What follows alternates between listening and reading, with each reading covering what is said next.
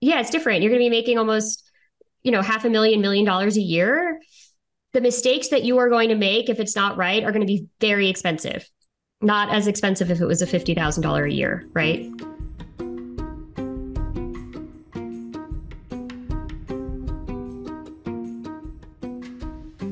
Hello, and welcome to Financials Podcast, Future Rich. My name is Barbara Ginty, and I'm your host. And I'm also a CFP, which is a certified financial planner.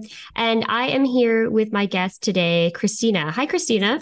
Hi. Christina, I'm very excited to have you on because I believe you are the first person on the podcast in 6 years with your career. Oh, Yeah, wow. I'm almost Well, this positive. is exciting. I had an expert come on who had your same career, but that was it. I have never had a guest. So would you like to introduce yourself? Tell us your age, what you do for a living, whereabouts you are, all that jazz. Okay. So I'm Christina. I am a 32, almost 33 anesthesiologist in the South in the Tennessee area. I also think you're one of my first Tennessee people. Oh, It's hard to a keep lot track of because we have, firsts. yeah, a lot of firsts today for me. Very nice. And then about how much do you make? That is a very interesting question. Okay. And I was a little embarrassed because I was trying to look up my tax return from this year and I saw the one from last year. So my base salary is about 500,000 a year, but I have the ability to make more because we're short staffed and we get to Mm-hmm. take more call. And I was talking to my good friend and colleague yesterday. I was like, oh my gosh, I don't even know how much I really make. And he said, well, I made about 700, so you probably made somewhere around there. And Can we that's my just take a moment and say how amazing that is? yeah, it's different. I was a resident for 4 years, and getting to this point was A a long long journey. journey. Yes. So the number does kind of jump from one day to the next. And it's a little strange, but yeah, it's definitely a blessing. Yeah, well, hard-earned blessing, though. It's not like you had to go Well, through all thank the you. work. Okay, and then you have you in your submission, you said there's some changes potentially coming up, which is why you wanted to come on. Some changes in income and all that stuff. Mm-hmm. Yes. Yes. Okay. So I also have in our field and most physician fields, including nursing fields as well. You can do, some people call it traveling, some people call them traveling assignments or locum tenens work. So that's where I generate some of my 1099 income. And I just started that at the end of last year. So that is addition to my W-2 income. So hopefully Perfect. try to tackle some debt. Yes. Okay. So let's talk about it. So you have fantastic income, but it's very expensive to go to medical school. So let's talk about where we are with debt. Yes, the number is about $248,000. I was expecting it to be higher. I probably, if I were to guesstimate on average or like the lower end of average, or probably, I'm not sure, just probably about average. All right. So 248, is it all public, private, combination? No, this is all federal student Federal. loan. Perfect. Amazing. Yeah. Do you qualify for the public service loan forgiveness? Is your W-2 a qualifying institution? So currently, no, I have about 4 years just from residency in qualifying years, but there's a lot of schools of thought out there. Whether do you pick a job with Mm-hmm. the nonprofit status for 6 years? I'm currently not in that status. Yep. Okay. So my goal was going to just to be to try to tackle it ASAP. Okay. So let's run through where we are. So your income varies, but we'll say around 500,000. Sure. So do you have hmm an idea about what you bring home monthly? What I bring home monthly, that's another thing. I should pay a lot more attention It's okay. You're to busy. You're doing this. important work. But okay, when I get my paycheck, I split it into two accounts. And in my Chase account, I get 4,000, and in my other online banking account, I probably get anywhere from like let's just say $12,000, and that's after I've contributed. That's not including like my HSA contributions and my 401k contributions. Okay. So this is what I wanted to talk about with the savings, because as a doctor, the tricky part is I agree with you, you want to pay off your debt, but you also want to save, right, for retirement. So we'll do both. So you have a 401k through your W-2 job, and are you maxing that out, doing the full limit of 20? This year will be 23,000. So I actually do the mega backdoor Roth. Amazing. Yeah. So I max that out so I started working, let's see, I don't even know. I graduated residency. I got to do the math here. I'm just all over the place. That's okay. But I'm a year and a half into my employment. Okay. So you're doing, just so the listeners understand. So you're a 401, I just did this on my last podcast. A 401k is a defined contribution plan. The allowable dollars in that for this year, I believe, is 69,000. And so then you're maxing out your employee limit, which I hope you're doing the pre-tax. And then do you have a match as well? We do have a match. I forget how much the match was.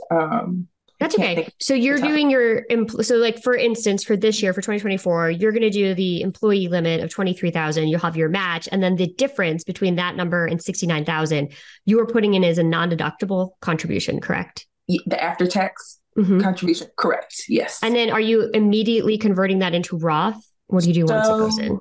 So I know so my 401k is a Roth 401k, and I don't know if I've immediately converted the after-tax dollars to Roth dollars, but I believe they are in a Roth account. So when you look at your statement, it says 100% Roth, because the company match almost always is not. Usually the company match is going to be pre-tax as they get a corporate deduction. I would have to double check that. I'm going to give you a little homework. We'll double check that. And so your 23,000, the employee contribution, the IRS limit on that one, that's going in as Roth. Correct. Okay. And then usually their need for the after-tax contribution, also known as a non-qualified contribution, there normally needs to be an election to convert that to Roth. Just because your payroll for the 23,000 is Roth doesn't necessarily mean that after tax automatically goes to Roth. It would be great if it did, but usually there needs to be some sort of election for that. Well, that's good to know. Yeah, so you just want to check that, and it depends who's the administrator of your plan. What's the company? My employer. No, the 401k provider. Empower. I'm just trying to know if I know that one off.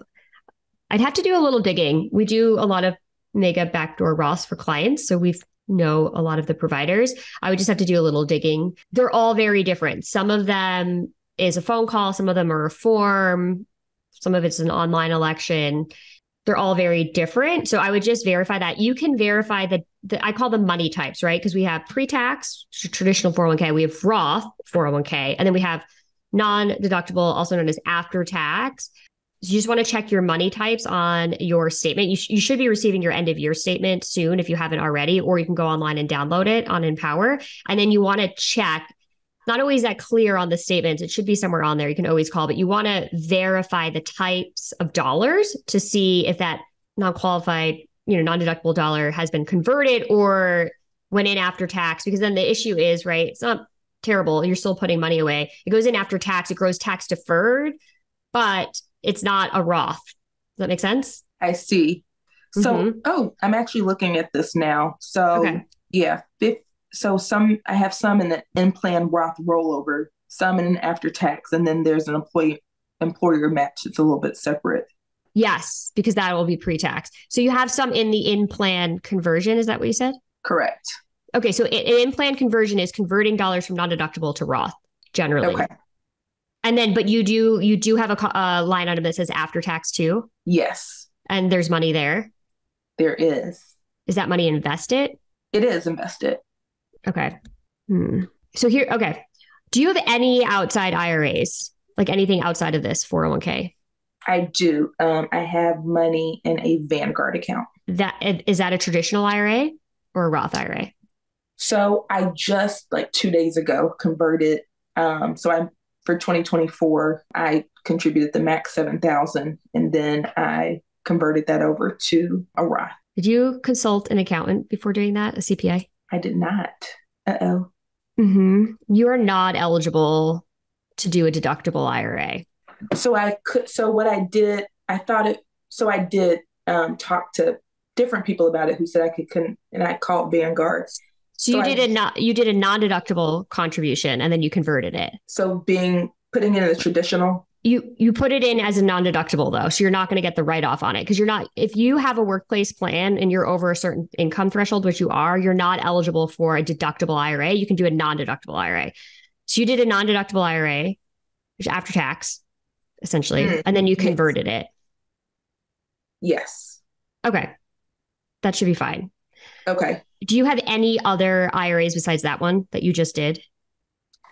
So I started with since residency, I had a Roth IRA, and then I recently opened the traditional IRA. Yes, those would be my only two. Have you heard of the pro-rata rule? I have not. That's the name sounds familiar, but I have no idea really what it means. So that's why I asked if you consulted a CPA, because you don't want to run into the pro-rata rule. It's very problematic. I don't think you did. I'm also not a CPA and I'm not licensed for tax advice. Also, this is educational. Do you have a CPA? Yes. So I just found one recently. Okay. You have to have one. You need one. You're at a high income level and there are things that, like, for somebody in a lower income threshold, a non-deductible, I hate non-deductible. Why don't we just say that? I don't think there's any reason to tempt running into the pro-rata rule or, God forbid, running into the pro-rata rule. It's a nightmare. There's other ways for you to increase your savings without doing that. Also, $7,000 is a drop in the bucket for your income level, right? So yes. If that gets screwed up, that's going to be a nightmare for $7,000. That's true. Mm-hmm. So return on investment, return on your time. So verify with the accountant that you didn't hit the pro-rata rule. I don't think you did because it went in as non-deductible because you are not eligible for a deductible IRA. Give it your income. People don't know that, but if you are eligible for a workplace plan and you're a high income earner, you are not allowed to do a deductible IRA outside of work, or a Roth, right? Because Roths have very strict income limits, which are more well-known. What's really great is what you're already doing, which is the biggest bang for your buck, which is the Backdoor Roth, the Mega Backdoor Roth. You just want to make sure that all of those non-deductible dollars are immediately being converted. And the reason you want them immediately converted, not invested and converted, is because then you would pay taxes on the gains, right? Makes it messy. With all of these strategies, you want to make them as clean as possible and stay within the rules and not have unnecessary tax or unnecessary headaches, I guess. Like the pro-rata rule to me is a big headache. Sure. Does that make sense? Yes. The other item that I think is your biggest strategy, given how people in the medical field are paid, specifically what you're talking about with the travel nursing, is that you are both a 1099 and a W-2, right? Yes. Your 1099 income is eligible for a SEP IRA. Okay. So again, in medical school and residency, no one talks about any of this. No, I know. And there's this unfortunate or very fortunate jump in income, but you don't have the jump in knowledge. So I scour the internet. I try to read all these things, Reddit, Bogleheads, you name it, White Coat Investor. And then there's a lot of things that say SEP IRA versus solo 401k. Yeah, you could do either. The contribution limit for the SEP is going to be $69,000. So you already have a 401k. I would do, in my opinion, and this is why you need a CPA. And just like everybody else has a specialty, you are better off, in my opinion, at your income level, focusing on your career where you're going to make 500,000, 700,000, 800,000, and focusing on that and hiring somebody who's excellent at tax to tell you how to do it and make sure you stay away from things like the pro-rata rule, which will be a nightmare. The description of the pro-rata rule is putting cream in coffee and then trying to take the cream out. It's impossible. Ooh. Yeah, that's exactly how to think about it. You've mixed all of your money types together, and now you need to extract the cream from the coffee because you did a prohibited activity from the IRS's standpoint. Not great. No. Also not worth your time. If you think about what you make hourly, you don't want to be doing this. You should, in my opinion, hire a CPA who makes sure you maximize your retirement strategies using the vehicles that are the best and most used for you, which would be a step well over a non-deductible IRA, right? 69,000 versus 7 is very different. Correct. So if I were you, I wouldn't spend your time you want to have a working knowledge so that you know you're getting the best service. But for me, if I were in your shoes with what you make hourly, I would not be spending my free time trying to figure this out when a CPA's license, there's a reason they went to school for that, right? This is their job to figure this out for you. I would hire someone who's excellent, have some working knowledge, you know that you're getting the best service. And then I would be like, maximize my tax savings here. What should I be doing? SEP or solo, and hire them to do it, because your best use and why you went to school is to do your regular job where you're making way more than a CPA, significantly more. That makes sense. Yeah. And they will help you. What I do find with doctors is because you're really smart and you're very capable, you're like, I can do this too. And you can, but you're not going to spend 40 hours a week on it, right? That's true. So hire the person who's doing it for 40 hours a week. Their hourly rate is significantly below yours, significantly. There's only so many hours in the day. You shouldn't be spending your weekend reading about the pro-rata rule, frankly. It's boring. I find it kind of fun. I mean, if you like it, have working knowledge, but I would absolutely hire, working knowledge. Yeah. But I would hire someone to help you navigate this and make sure that you're getting the biggest bang for your buck. That's my opinion. And it's an opinion. Obviously, everyone has one. I think you would be better served with a SEP because you could probably put more into it than the solo 401k, right? And you already have a 401k. That's fair. And then you're putting a ton of money away, and then you're not messing around with these non-deductible Roth conversions, which scare me. I hate non-deductible. Yeah, they're scaring me now. It's like you find out more. You don't know what you don't know. And then you're like, oh, I didn't know that. Thought I was doing the right thing. And there's a lot of people out there, which is fine, that are great marketers for personal finance education, but they don't have the credentials, right? Sure. So that's the hard part. It's great. There's a lot of knowledge online, but it's not the textbook, right? It's not the CFP retirement textbook, which is a college class that goes through all the things that don't really make it always online, which is not everyone's eligible for a deductible IRA. People assume everyone can do an IRA. That's not true. You're in a unique income bracket, right? Not everyone gets there. And so a lot of the material that you're going to read online is not for you, right? You're well above everybody else online. You're like the 1%. So that's not who they're catering to, right? I hear you. That's what I'm running into when I'm trying to read. It's like, oh, trying to find someone like me.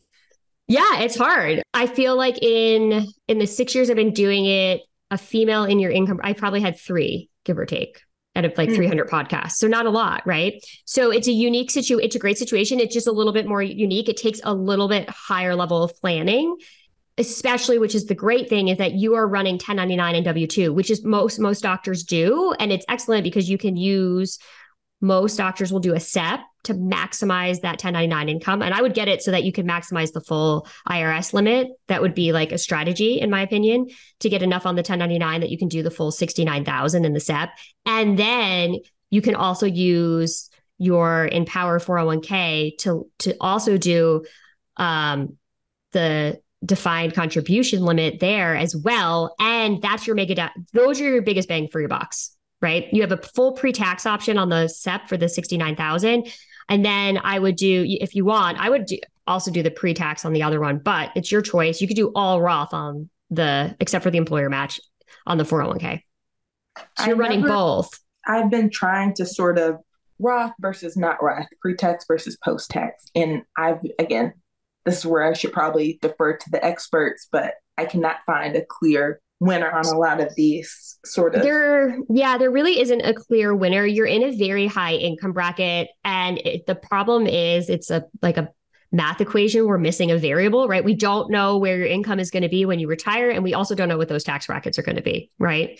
Mm-hmm. So I like the idea of having not non-deductible IRA, but all the other money types I like, right? Roth, after-tax private investments, and pre-tax. If you have I like, especially because you're high income earner, if you can do a little bit of all of them, I think that's a great situation to be in, because then you have 3 different tax situations. And so then you can decide which one is better for you because you didn't limit yourself to one. You have all of them. So the pre-tax for you is going to save you a lot of money because you're a high income earner. And that would be the SEP. And then on the 401k, you could focus that as your Roth. And then anything you save in addition to that could just be outside private money. So after tax money. Because remember, those are 3 different tax situations. So the SEP IRA in the future will come out as ordinary income tax, right? It's goes in pre-tax, so tax deduction on the onset, grows tax deferred, comes out and it's taxed as ordinary income. It also has a mandatory withdrawal.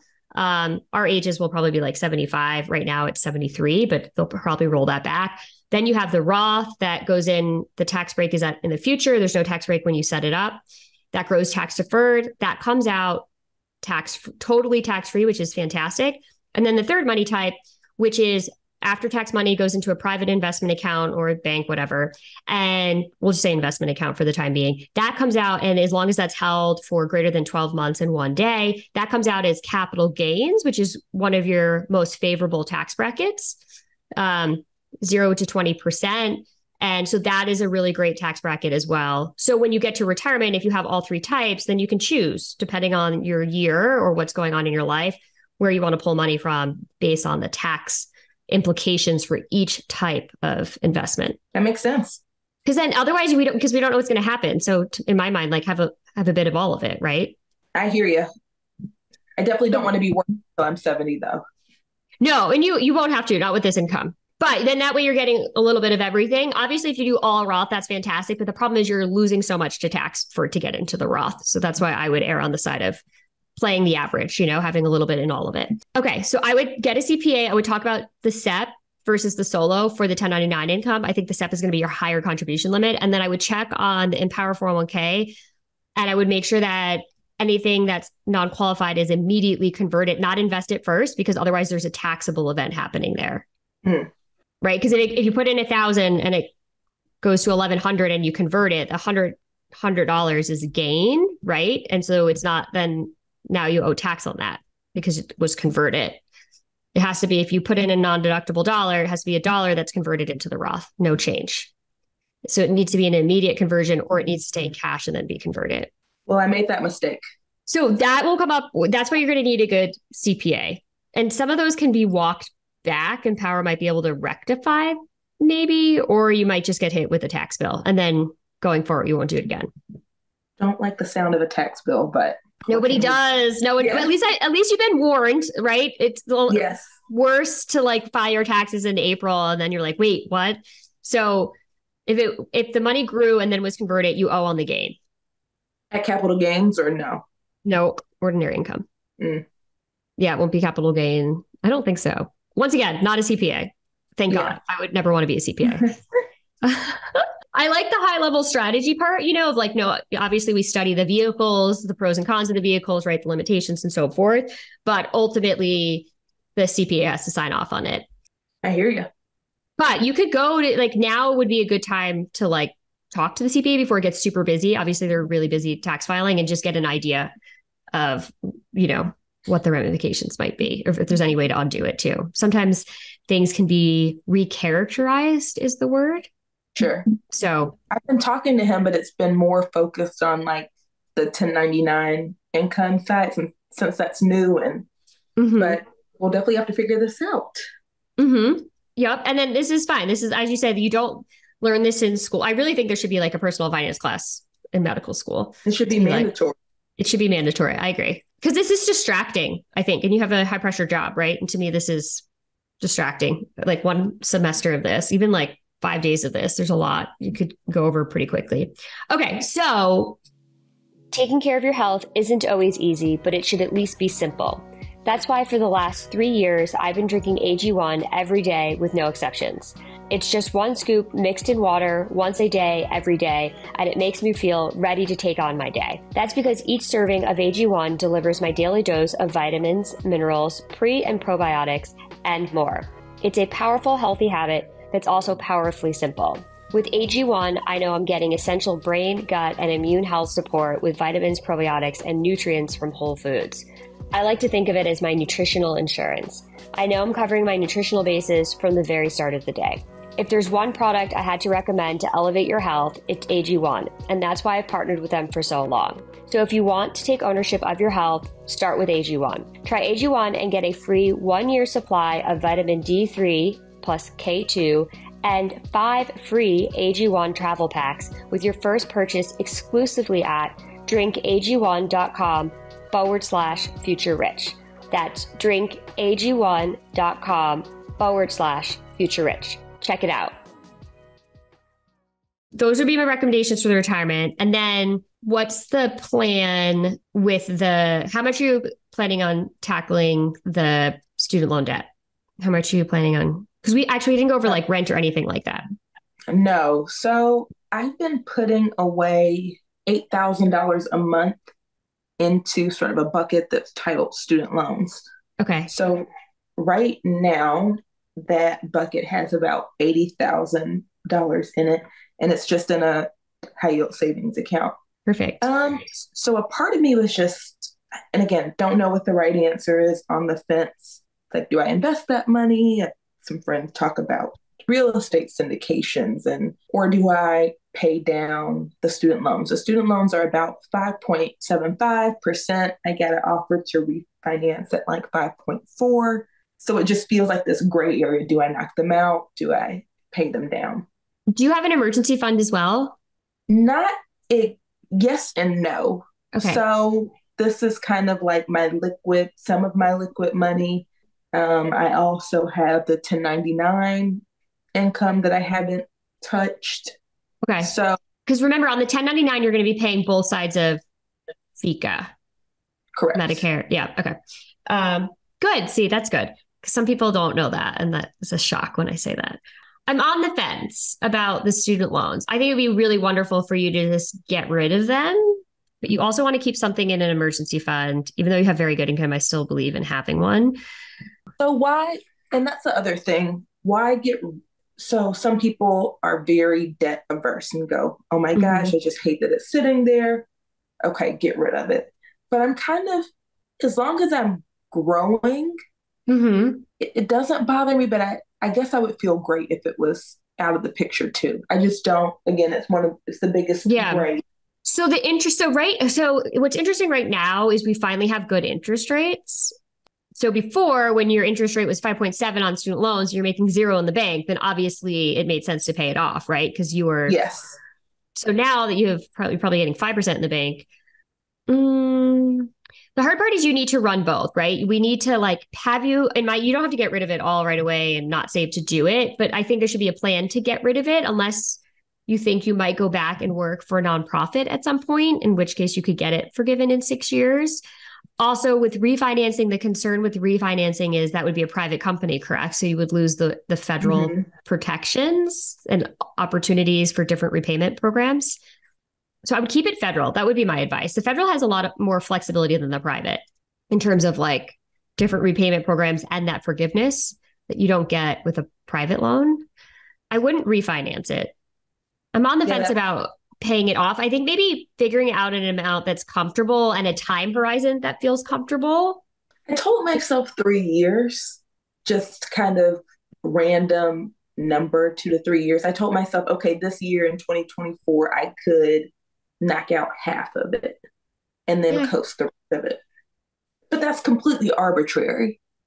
There's no science behind it. It's just having a plan, which is, I work with a financial, I guess you would call herself a financial therapist. And she was just like, yeah, just have a plan for it. I like that you have a financial therapist, but you really need a CFP. I have one. Oh, you CFP. do? Oh, no. I have a CPA, but I do. You have a CPA. Yeah, but I do. Here's what you need. You need a team. You need somebody who's going to be saying, you should be doing the step, you should be doing this, it should be immediately converted. We're going to verify that it's done quarterly on a regular basis, that we're not running into any rules, confirm it with the CPA, make sure the filing goes well. Therapist is great, but therapist is not trained to do some of the work. That is true. Therapy is also really important. Don't get me wrong. I have a therapist, but we'll get most of it figured out today. I like the idea. If you want to do 3 years, that's aggressive, right? You're going to be putting a decent amount of your free cash flow towards that. What are your living expenses?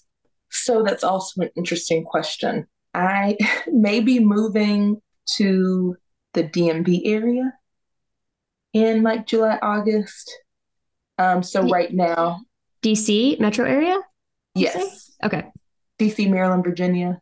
Got it. Okay. So right now I gave up my apartment. I moved back in with my parents. So yeah, living expenses, I pay $4,500 in rent. Okay. A month. Here's what I think would be a comfortable number. I think if you got rid of what I was thinking, ballpark, is if you got rid of your debt in 5 years. Okay. Roughly 50,000 a year, give or take. That way you still have, I still think it's always important to have an emergency fund. As you know, we never know what's going to happen. I think you'll probably always be employed and making a good income, but it doesn't hurt to always have a little cash available for an emergency, because usually when you don't have it is when when an emergency occurs. It'll still allow you the flexibility to potentially max out a SEP and still max out the full defined contribution limit, doing that make it backdoor or Roth, and have money to live on, and still get rid of the debt without being too aggressive. If you have extra cash, you don't need it, that's great. Put it towards it. But I think if you did it over a 5-year time horizon, that will go by very quickly. You'll still be very young and you'll be completely debt free. That does sound good. Because then at that, you're 33. So then in 5 years, you're 38 and you have, you're under 40, you have no debt, and you're making a great salary. You could save a down payment in 12 months, if you wanted to buy a home or whatever you want to do, right? Then the world's your oyster. Yeah, I guess pot of cash a little bit. I'm in this weird stage. Like, I don't have kids. I'm at the stage where we're talking about engagement at this point. So thinking about cost of a wedding and all this stuff. So, but right now I am single. So I'm sort of trying to plan at the state that I am now with thoughts of the future. But right. And that's why I wouldn't go, you worked really hard to get here, right? You're in a good position. And that's why I actually, if you listen to the podcast, I almost always go like, get rid of the debt, like suck it up for 2 years and just be done. I'm a little on the fence about that with you because your income should be consistent. And so if you give yourself a little more leeway, then you have money still, right? You're still saving money outside of this, right? Privately, you would still have money for a wedding and other expenses. So I won't feel as severe. And you can always change your mind. You could say, you know what? Now in the bank, I already made 50,000, I already paid off 50,000. I have 30,000 in the emergency fund. I did everything else. And I still have extra cash flow because I picked up another travel gig or whatever. You can always put more towards it. That's true. What I will say is you can't pull it back. You can't say, I changed my mind. I'm getting married. Yeah.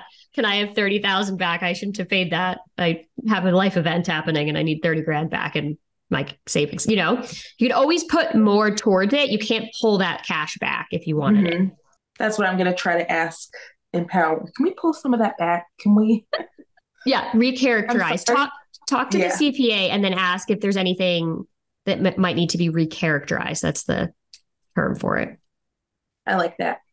But yeah. Okay. So high level, I would make a plan to pay off the student loans, but over a comfortable time horizon. So it's not sucking all of your cash, with the idea that if you end up with more in your high yield savings than you need and you don't have anything, no life event happening, and you're comfortable making an additional payment, you can do that. But I wouldn't kill yourself over it. I think you worked really hard to get here. Your income's going to continue. I don't think, to me, there's a huge rush as long as we're doing retirement to get those all done in 3 years. 5 years will go very quickly and you're still under 40 and you'll have no debt and you're still going to have this income potential, right? So I would make sure we're maximizing both of the retirement plans that are available because you're W-2 and 1099. I would have an emergency fund, and then I would continue to pay down the debt over a comfortable time horizon, and keep extra cash in case there is a life event and you want to use it for that. That's why you worked hard to have this comfortable income. That is true. Yeah. So enjoy it. I don't say that this often as well. So save every penny. Well, that's what my financial therapist is kind of talking. She's like, what's the enjoyment piece? Because I told her I was flying. My boyfriend and I went to Spain and we flew like economy. And she was like, why did you do that? I was like, well, because the tickets were expensive to upgrade. She's like, but you could afford it. It's like, but I have debt. I have all these things. And so kind of talking about how do you enjoy and save and plan and pay off debt. So that's the working conundrum. Yeah. And I think that I'm happy to hear that you didn't automatically splurge. Because I think one of the biggest mistakes people make, especially coming out of medical school, is the lifestyle creep. They immediately upgrade the lifestyle so severely that if there's any change where you have to knock it back down, nobody likes to knock their lifestyle down. I will tell you that, having watched it. Increasing your lifestyle is always enjoyable. Decreasing your lifestyle, that lifestyle creep, is very hard. So I actually think you're making really sound decisions, being very thoughtful about how you're going to use your income, and it will get more comfortable. But I like the idea that you're not automatically inflating your lifestyle to your income, because you can, but you also do have the debt you want to get rid of. In my opinion, if you can get rid of it by the time you're 40, that's ideal, because then you have a number of years where you can still work and save without the debt, right? Correct.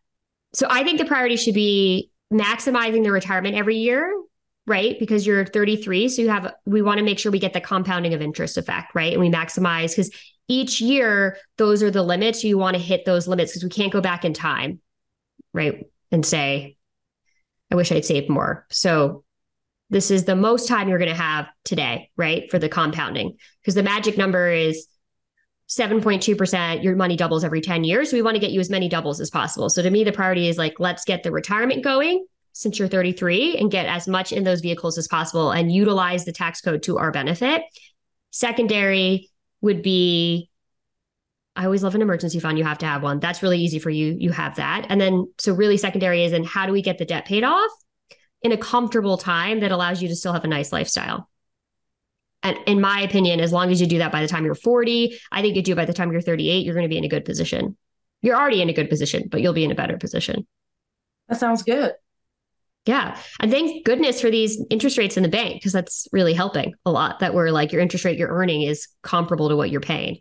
It is helpful. Luckily, I'm not trying to buy a house right now because those interest rates aren't super favorable, but they might go down a little this year. And honestly, the problem is we had those 2.5%, 3% interest rates, and I don't know that we'll see those again. Getting like a 6 or 7 is more normal, historically speaking, if you look at the historical average of mortgages. 2 to 3 would be nice. Would be nice. I don't know if we're going to see it again. I could be wrong, but it had never happened prior. So history sometimes repeats itself. Yeah, we'll see. But I think you could also put down a very large down payment and not have to take a large mortgage, right? But for you, it would be nice to have the interest write-off on a mortgage, right? You'll want to have some write-offs. So, but that's for the future. I think your priority now is maximizing your retirement, making sure your CPA is helping you be strategic, right? They're not always good at that, which is why maybe you want to get a CFP. There are CFPs that specialize for doctors to make sure that you have everything lined up right. So you could find someone who specializes in catering to your field, and then just make sure that they have a working relationship with your CPA, and that so that therefore you have the right team around you, right? And they're coordinating and working to your advantage. Yeah, you're in overall a great spot. Thank you. Yeah. It's an adjustment, as you can see. Yeah. And it's a learning curve, right? It's almost like a lottery winner, right? You go from being a resident to all of a sudden having fantastic income, and no one teaches you this. And as we talked about, a lot of the material out in the media, I will tell you, it has to be generalized to be in the media. You can't do anything specific. Everything has to be watered down and very general to be not taken as advice. So what you're reading is really not catering to your situation at all. And in my opinion, some of that material is dangerous if you take it and act on it, right? Because it's not specific to you and your situation. Even in the physician-specific ones, they're usually have to be general. Yeah, and they're usually middle age or 40s, 50s. Mm-hmm. Like, so I'm in this weird little space. Like, what do you do when you're in your early 30s, functionally single, just getting out? Yeah, it's a great spot to be, but that's why I think if you think about what you're making hourly, that's why I think you are in the position to hire the right team around you to make sure that you're making the right decisions, and those decisions are based on your specific scenario. You're right. It's something to consider. Yeah. You have to think about it. Like, would you fix your car yourself? Yeah. He was like, do you want to learn? It's like, no, I don't want to learn to change my brain. You can. Anybody can learn it. You could read, watch YouTube, and you could do it. You're smart. But it's not the best use of your time, you know? You're right. What do you say to, because a lot of the doctor specific Mm-hmm. stuff that you read. And again, I was a resident and I was targeted. You get all this stuff, and then you get people trying to sell you, let's do Insurance. disability and insurance, and correct. And then you get into a space and everyone says, well, fire your financial advisor. They have Do it yourself. Yeah. Yeah. You So can what do do you it. say that? Yeah. I think that'd Well, be crazy at your income level to do this, unless this was your absolute passion. What I would tell you is if you were doing your job, if you tried to do medical school half-time, how does it take you? Can you do it in the same amount of time or does it take you longer? yeah. Yeah. Just like anything else, would take you longer. You can learn this and you can do it, but what you need to be reading is the CFP retirement textbook, not a blog. And I don't know if I have any interest in reading any more textbooks. I've had too many. Yeah. Oh, And also, like, the CPA exam is a hard exam. The CFP exam was a 10-hour, 2-day exam, almost as much as a law degree, right? You can do it. I think at your income level, there are certain things in your life that are going to make sense to pay a professional to do for you because you're going to make more than the professional you're hiring to solve the problem for you. You're right. And that's a hard pill to swallow. It's coming because you don't always want to spend the money on it. But at a certain point, at a certain income level, a paid professional is going to solve problems for you and help you maximize where you're going to be financially. And I will say, not everyone is the right professional, right? Like, you don't want to get sold shitty whole life insurance just because you make a lot of money, because it's probably not your best bet. I hate whole life insurance, and that will make that person rich. But if you go, that's why I like the CFP. You know that person sat for the exam, they did their due diligence, they're automatically a fiduciary if they have the CFP. We have to commit to that. They have an ethics component, and we're monitored. Right. So find the CFP because then they've met those criteria, just like you would find a CPA because they have the licensing and they met their criteria. And you can find CFPs that specialize in the medical profession or dentist, or, there's people that focus specifically on C-suite, right? Because that's a very unique position as well if you're running a company. So you could find someone and interview them and make sure it feels like a good fit. And a CFP will be transparent on how they're paid. They should be very clear with you how they get paid and what the cost is and what you get in return. I'll be doing some research then. Yeah. And I think since you like this, it's not like you turn a blind eye, you turn everything over, but you're having somebody who does this as their living, right? As their career, putting together a plan for you, of which you say, yes, this feels comfortable. No, I don't like it. What about this? Like, it should be a team effort. It's not that you blindly turn your money over and hope it goes well. They should be bringing to you ideas, right? Like, now that you got this job, why don't we think about doing this differently? Or it's a team effort. You hired a professional to bring you professional advice, and you could take it or not, but it's a team effort. So you don't want to go into it blindly. So it's important you still have a working knowledge, but you're letting them do what their specialty is. You're right. Now, if you came on the show and you were making $50,000, would you need to hire a team? No, probably not. Right. Right. But you're going to, it's different. You're going to be making almost, $500,000, $1 million a year. The mistakes that you are going to make, if it's not right, are going to be very expensive. Not as expensive if it was a $50,000 a year, right? Yeah, I'm fearing that now that Yeah, but what you spend let's say you spend over the course of a year $5,000 for a fee-based planner or $10,000 for a fee-based planner, but they save you $30,000 in taxes. Well, then it pays for itself. Yeah, I think that sometimes there's some sticker shock. Yes. Think about what you're going to get from it and not necessarily the cost is what I would look. I pay for a very expensive CPA. I'm a business owner. It's expensive. There's a lot of things that I pay for that are expensive, but I also have to look at the flip side. If I don't pay for it and I do it myself and it gets screwed up, what will that cost me? You should think, right. I would think of yourself. Yeah. I would think of yourself as $1 million business. And if you were a business owner, you would be hiring a team. You'd have to. Because your day job is making the $1 million, right? Yes. Mind the business that pays you. Yep. So that's the way I would think about yourself as a business. Just like I have a business, right? We make over $1 million a year and I have a team because I'm not going to make a $100,000 mistake. That would hurt. It would hurt. And it might not happen, right? It's very possible it doesn't happen, but there is the possibility when the numbers get bigger, the mistakes get bigger. It doesn't matter whether you're a business or an individual, but I would think of yourself as a business. You went to school, you did all of this training to make this income. Treat it as such, treat it as a business. You are the business. You can contract yourself out at 1099. You can choose to be W-2. You have a lot of flexibility and a lot of earning potential. But to make money, you have to spend money. And you spent a lot on your education. And so I would spend some on making sure that you get that full return on that income every year. Well, I'm going to start doing my research. You make I would. Point. Yeah, I think it's hard to think about it that way. But if you think about it, only 2% of female-owned businesses in our country break 7 figures. That's it. An entire country of small businesses, right? We have a lot of small businesses in America. You are going to do that as an individual person. Think about that. Only 2%. I've never heard that statistic. That's pretty. And that's of businesses, not even on just income. An entire business. Only 2% of female-owned businesses in our country break 7 figures in gross revenue. There's a lot of expenses with running a business. If you think of yourself as a business, you're pretty lean. You need a CPA, and I would highly recommend a CFP. And that's it.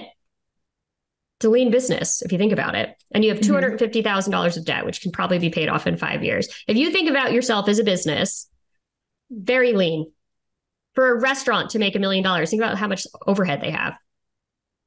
Wow. Yeah. So you might have to spend a little money, but it should pay in leaps and bounds, making sure you have the right disability coverage. At some point, you might need life insurance, making sure you buy the right sized house with the right sized mortgage. You're saving enough in retirement. Your tax strategy is spot on, right? It's more than the investments that you'd be paying for. It's all of those components, and those are where the big mistakes happen. And the mental relief, that you don't have to, you can go enjoy your day off. You have a high pressure job. That is valid. That is valid. I think that is the mental shift. I would think of yourself as a business. Your earning potential is probably close to $1 million a year, depending on how you work it out, because you just got started. Yeah, that's good. I haven't thought of it in that way to think of. Yeah. Technically, I think of a part of myself as a business because my 1099 income dictates. It isn't. Yeah.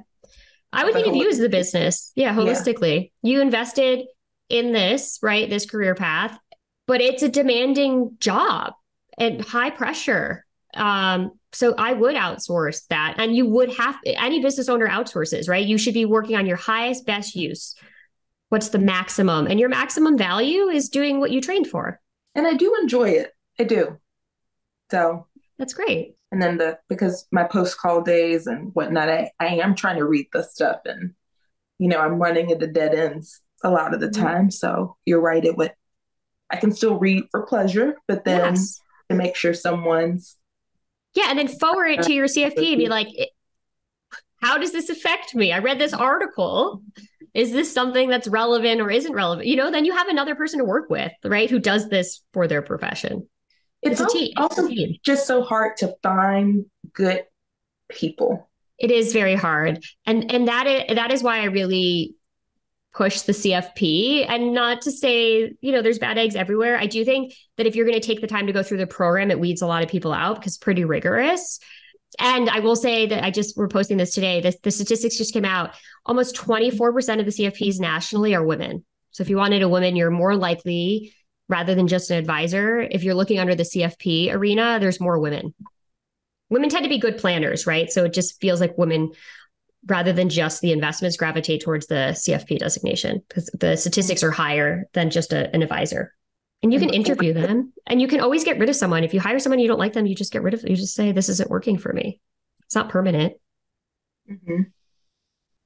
Because even with my accountant now, it's like, and again, like you said, maybe I'm relying on him too much to do planning when that's technically not his role.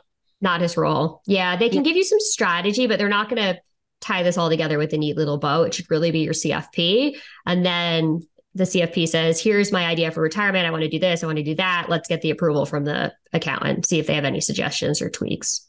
Because remember, the accountant is seeing you at tax time, right? There is nothing that can be done for the prior year. Tax year ends on December 31st. The planning needed to be done like September, October, November. And you don't talk to your accountant then. You talk to them after the tax year is ended. I think that's the problem. I was trying to talk to him September, October, November, like, help, what should I do? thinking that Yeah. and that's not really his job. No, and some of them can do, it's a different mindset, right? Yes. What I will tell you is with all the accountants I've worked with who are great, it usually all of this ideas and strategies of like, for instance, you have 1099. Should you be using a section 179 vehicle and writing that off? You're traveling to the hospital. That's probably a very valid deduction that could save you, I don't know, $60,000 in one tax year. I've never had an accountant suggest that. I've made the suggestion to see if the accountant would approve it, right? But so something like that could see, like, think about that. So you hire a team, right? And let's say it's expensive. You spend $15,000 a year on your CPA, CFP, but you save 80,000. More than pays for it, doesn't it? It does. Mm-hmm. You could have a brand new car and it could be completely tax free. Got to get over that sticker shock. Yeah, think about what you're not saving currently. Yeah. Yeah. That's definitely probably thousands of dollars. I think tens of thousands. Oh. Sorry. But like you could be I know like, it. Yeah. I mean, like, so for instance, with the 1099 income, I would look at a section 179 vehicle, something that meets the weight requirement. You're driving to the hospital, you're traveling. Maybe you drive to the travel station for whatever the term is. But these are things I would want the accountant, the CFP to suggest and the accountant to approve. I know he didn't mention that, and because I drive my little Honda Accord. I was just going to say, you're probably driving a Honda Civic. I was just going to guess that. And you probably could be driving like a brand new Range Rover was completely tax free or 80% deductible. And I told my boyfriend the G-Wagon. Yeah, or your G-Wagon. The Jets. Yeah, but the thing is, if it's a tax break and you have a high year and you hit 750, you sit down with the accountant and say, okay, maybe I need to hide 150,000. I'll go get a G-Wagon and reduce my taxable income. Think about that. And you're spending 15,000 then in that scenario to save 150,000 on your taxes. Think about that. The hardest thing when you think of yourself as a business owner is you really do need to spend money to make money. No business opens a restaurant and then doesn't put a sign outside because it was expensive, or doesn't get the refrigerator because it's expensive. You have to invest to make those businesses work, right? Takes money to make money. It does. It does. And you've already spent a ton of money, right? Think about what you invested into this career. Money and time, and you can't get that back. So have to make the best decisions moving forward. Yeah, and you will. So this was wonderful. This is a really fun podcast. I appreciate you coming on. Thank you for having me. This was I've learned a lot, and I got some more digging to do, and I'm going to think of myself as a business for sure. Think of yourself as a business, and think about with businesses, you don't want to spend frivolously. Like, you don't want to hire somebody who's a jerk and not going to help, but intentional investment in yourself going forward to make sure you're maximizing this, I think, is important. I've got it. Thank you so much. Yes. Will you stay in touch with us and keep us posted? Will do. Absolutely. All right. Wonderful. All right. Well, thank you very much for coming on. Thank you.